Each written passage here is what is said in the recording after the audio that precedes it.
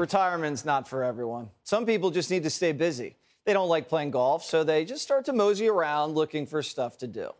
And that's where Barack Obama is right now.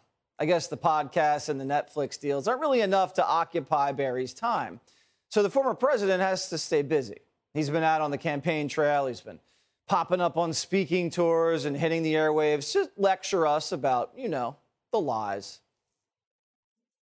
It's just this national story that is being told where we allow lies to be told and we accept them. And so we enjoy the performative aspects of making stuff up. And part of that is because we don't think there are consequences to it.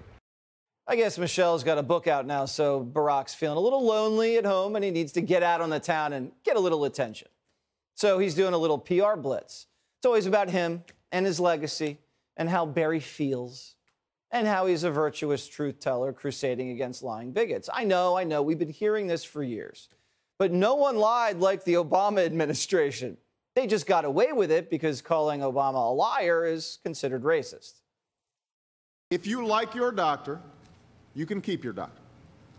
If you like your health care plan, you can keep your health care plan. That's a red line for us, and that there would be enormous consequences if we start seeing movement on the chemical weapons front. There is no spying on Americans. We don't have a domestic spying program.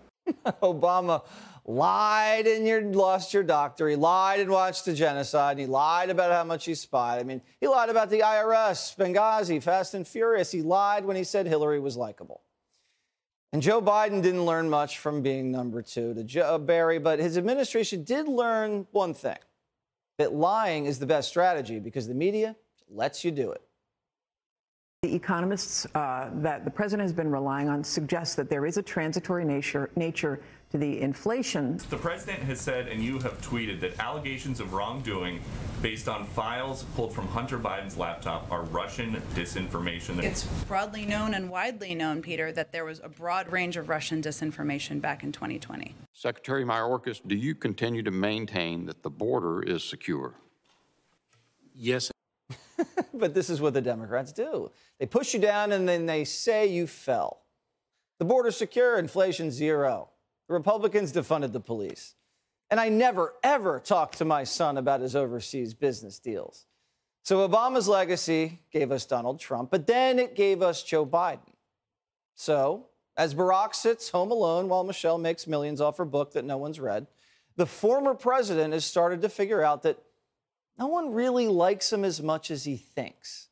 So he has to tell himself it's not his fault that people don't like him. It's Fox's fault. The biggest change that's taken place when I ran for, let's say, U.S. Senate in Illinois, I could go to a diner or a VFW hall or a county fair. I could go to the local newspaper, and the owner there is conservative, and he's got a bow tie and buzz cut. And he's kind of skeptical about my ideas, but there wasn't the filter that had been created by Fox News or the media infrastructure, the sort of right-wing conspiracy theory. I think the filter now has become so thick. It started, I think, with Fox News. So this is what happens in retirement? You start kind of going over in your head, like, what happened? Telling yourself, well, things could have been different if only this guy wasn't there or this guy wasn't there. You know, hearing a grown man talk about other people not liking him is kind of weird, especially when that man's the former president of the United States. I mean, some people liked him, obviously. And why is Obama so fixated on Fox News? And why does he have such thin skin? Ned Ryun is the founder of American Majority, and he joins me now. So what is going on? This seems like almost like he's sitting down on a shrink's couch, Ned.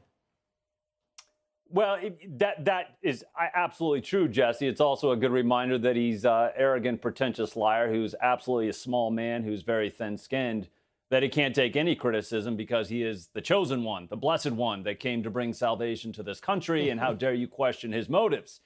Of course, he was an amazing liar. You know, his if you like your health care plan, you can keep your health care plan was actually the lie of the year, according to PolitiFact. And if I was actually to recite back to you all of his lies, we'd eat up the rest of the show. So I'm not going to do that. But the thing that's amazing about Obama as he's lecturing us about lies is he's representing a party that believes boys can become girls, that there's 73 genders, that crime is a social construct, that man-made global warming is real, that vegetables can become senators. Actually, that one's true. But where the left is right now is they want us to accept their insanity as truth and their opinions as dogmas. And when you actually have the temerity to question it, say, what are the origins of COVID, they can't even stand those questions and want to censor it because, in fact, they're authoritarians and the narrative is all not facts, not truth. And so that's where we're at right now. The dirty little peasants need to sit down and shut up and listen to their betters. And if you want any empirical evidence, not only about Obama's comments on Fox, but look at how the left has lost its mind when Elon Musk dared to suggest and is trying to turn Twitter into a free speech platform, which, oh, by the way, is just living out the First Amendment as our Bill of Rights actually states. But the left can't handle that. They can't handle that, and they can't handle Fox because we actually call them out on their lies. And Barack Obama thinks the world would be perfect and he would be loved by 100% of the country if it weren't for Fox News. I hate to break it to you, Barry. People didn't like you before Fox. They're not going to like you after. Thank you so much, Ned. Hey, Sean Hannity here. Hey, click here to subscribe to Fox News YouTube page and catch our hottest interviews and most compelling analysis. You will not get it anywhere else.